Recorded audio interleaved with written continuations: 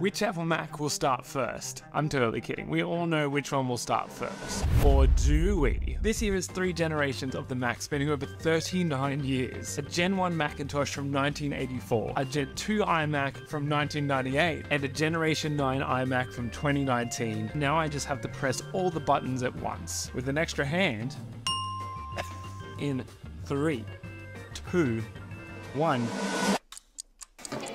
Oh. Login screen, we're looking for the login screen. This one is still going. It's so close, buddy, come on. Hey! The startup winner is the Macintosh from 1984.